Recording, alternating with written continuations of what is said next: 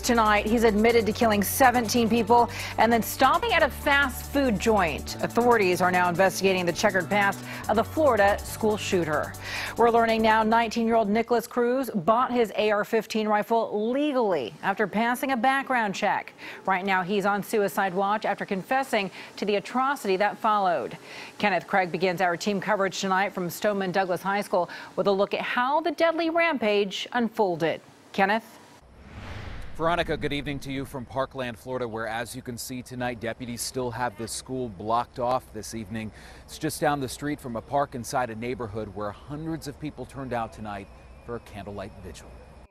Therefore, Mr. Cruz, you're going to be held without bond. 19-year-old Nicholas Cruz is behind bars, facing 17 counts of premeditated murder. Cruz's attorneys say he is a deeply troubled young man who fell through the cracks. He is fully aware of what is going on, and he's just a broken human being. Police say Cruz bought his semi-automatic rifle at Sunrise Tactical Supply in Coral Springs last February.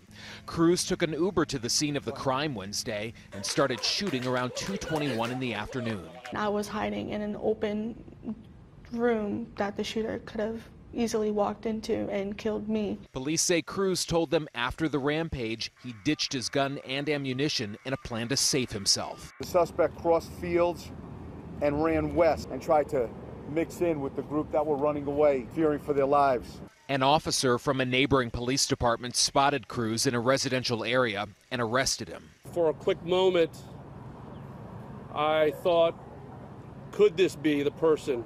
Is this who I need to stop? Authorities have interviewed more than 2,000 people so far in this investigation. The school is still a crime scene. Meadow Pollock. A massive crowd gathered at an evening vigil trying to find comfort together, their candles lighting the way. It was one of several vigils Thursday where some students remarked that this tragedy was preventable. It's an American problem that school shootings are happening.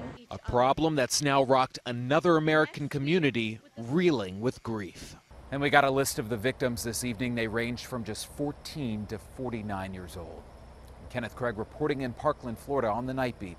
Veronica, back to you. All right, Kenneth, we appreciate that. And like he was just saying, we are learning more about those victims tonight and their unique stories. Night Beat's Elizabeth Cook now gives us a look at those lives that were lost. Liz? Veronica, we now know the names of the 17 people killed in this horrific shooting.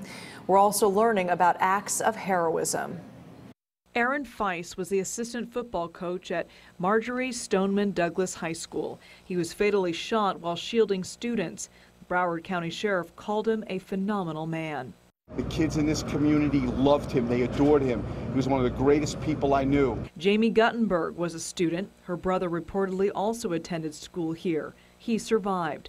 On Facebook, her father, Fred Guttenberg, wrote, "My heart is broken. Yesterday, Jennifer Bloom Guttenberg and I lost our baby girl to a violent shooting at her school." We're praying for these families. We will continue to pray for these families and that justice is done for the one that brutally murdered all of these students. I hear pa, pa, pa.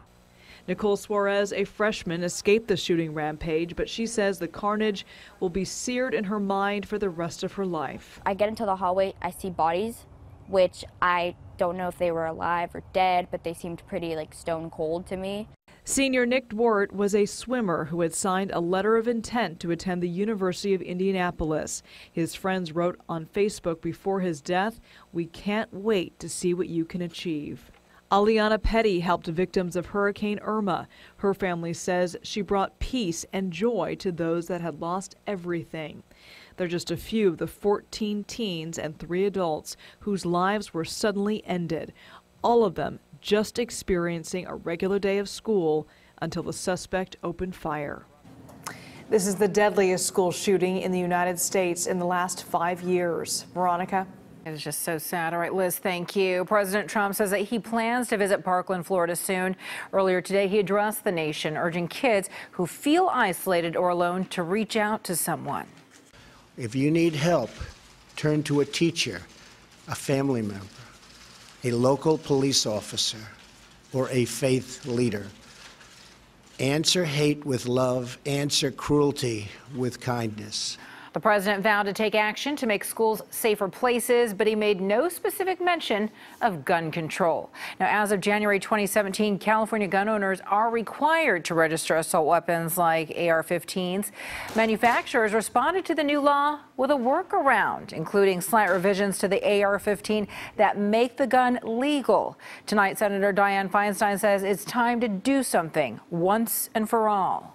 Let's try to do those things that can keep these powerful weapons out of the hands of people who shouldn't have them.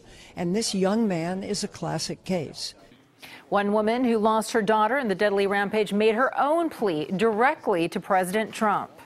A crazy person just walks right into the school, knocks down the window of my child's door, and starts shooting her and killing her. President Trump, you say, what can you do? You can stop the guns from getting into these children's hands.